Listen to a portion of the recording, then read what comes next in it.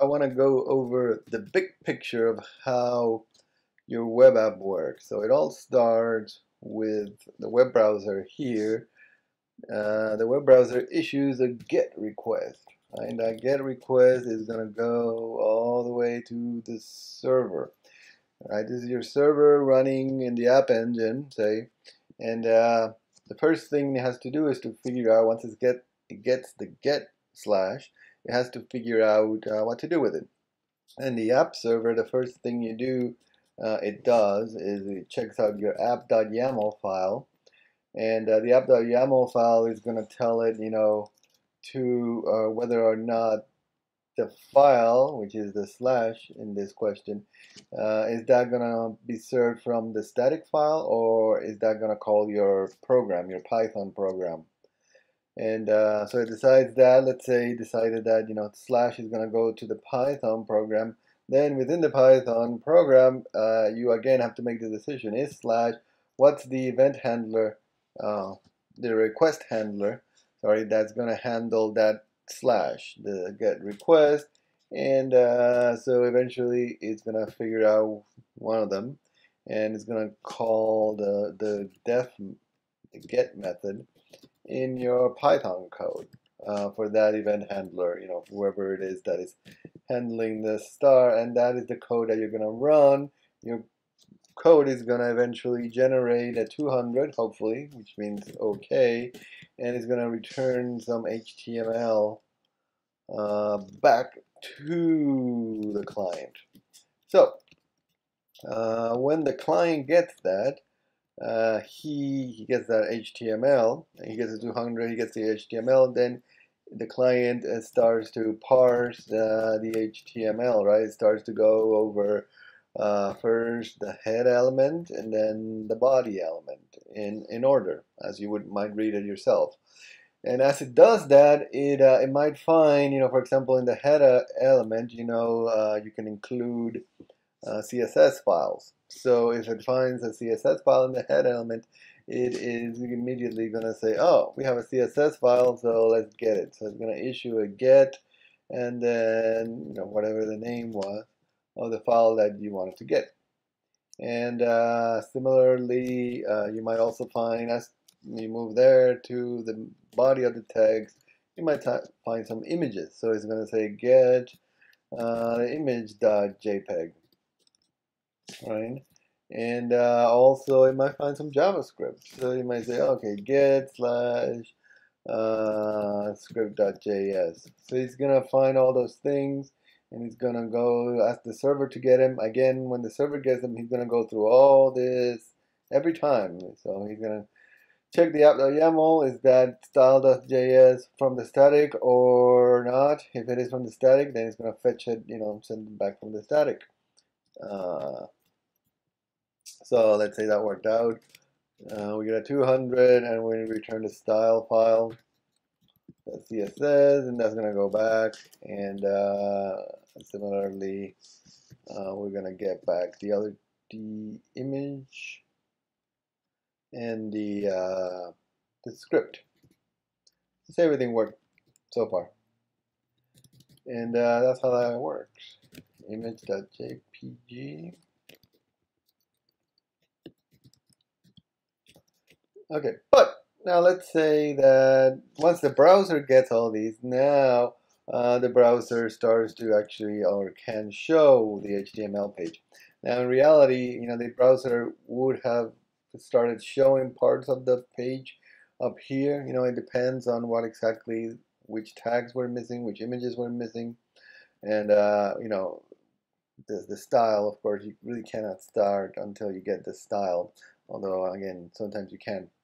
So, but once you got all that, now you definitely can show everything to the user. And at that point, we show everything to the user. Now, let's say that the HTML actually contain a form element with the post method and an action which equals to add. Let's say we're adding a post or a comment to a comment form or something.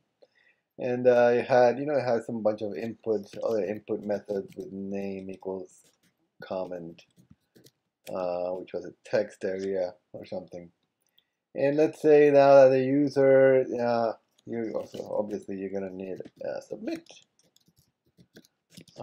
Let's say the user finally fills in the comment, hits the submit button, and what that is going to do now is the browser, at that moment, the browser will generate a post, right? Because we have a method of post, and it's going to go to /add.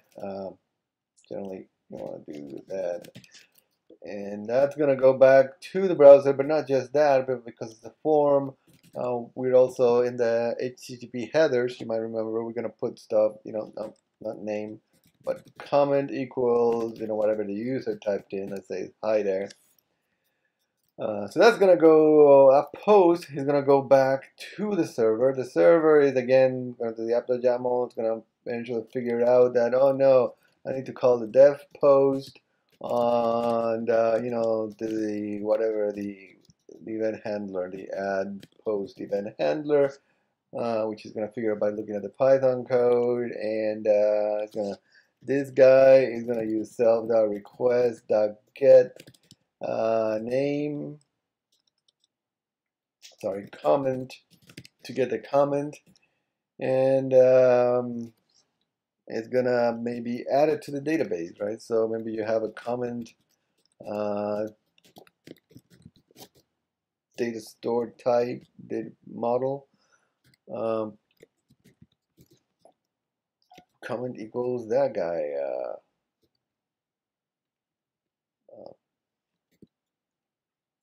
Gonna put that one in here.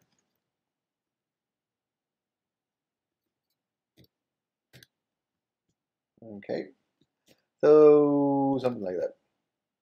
So that's gonna create the comment and in your data store, and see that put is finally gonna put it in the data store.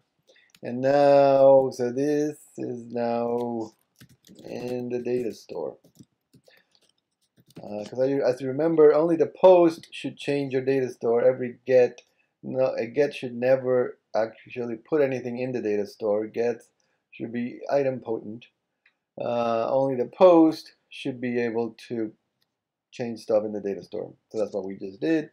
And let's say you did that, and so what you're going to do at that point is you change the data store, but you still need to get back to the client, right? The client did a post to you, but the browser is expecting an HTML back from you, or a redirect, right? So another option, which is very common, redirect to, you can redirect to, your new post, whatever it might be.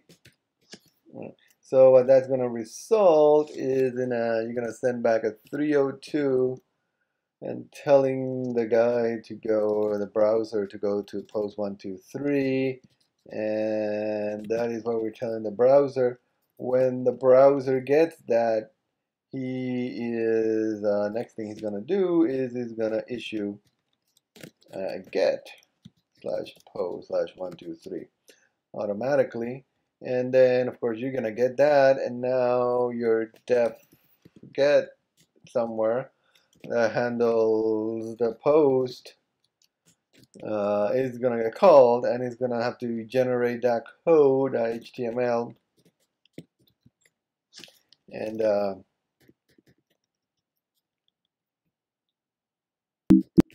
oops, it's gonna generate that HTML. So you're gonna end up sending maybe 200 okay with the HTML back to the server, and the client, sorry, and the client is now gonna display all that just as it did before. So show HTML, and again, this new HTML page might contain style sheet and an image and a script and all those, so this might actually result in a bunch of gets, which I don't want to show.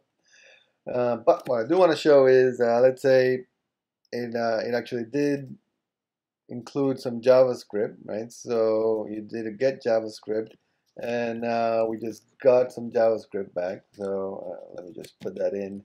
So get, some script.js, and now we got it. Got the script. So we got the script and it started running. So now your JavaScript is running the JavaScript, and this, because the JavaScript is running, and let's say the user clicks on something, this might actually result in another get slash data slash one.json or something. So it might actually result in an XHR or an AJAX request, and we'll see how to do those soon. So an XHR and AJAX request is a get. It's just like a regular get, except that it is generated not by the user, well, not directly by the user clicking on something.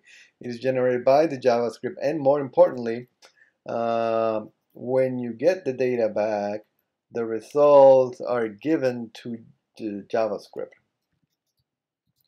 Those are given to the JavaScript code that invoked it, right? So this get was generated by some code, and that code gets the results back, right? So let's say that was a 200, okay, and here's your JSON stuff, and there you go. So the server sent that back to me. I got it, and that was given to my JavaScript. My JavaScript can then do whatever it wants with it. So that means that no window refresh, right? Because the data is given to the JavaScript, it doesn't cause the browser window to refresh. Doesn't do anything. But you can't even see it unless you're, of course, you're using Chrome tools, which you should be using. So that complicates it a bit more, right? Because now you have a get. You have a get that generates a bunch of gets. So every time the user clicks, this might generate more XHR requests for more data from the user or from anywhere really. But those don't cause a refresh. And so that's the big picture, right? So what seems simple at first, result in a lot of gets is really not that complicated. The main thing you need to understand is that, yes, when you send a page back, right, to the client, that page is going to contain a bunch of ways for the client to get back to you, right?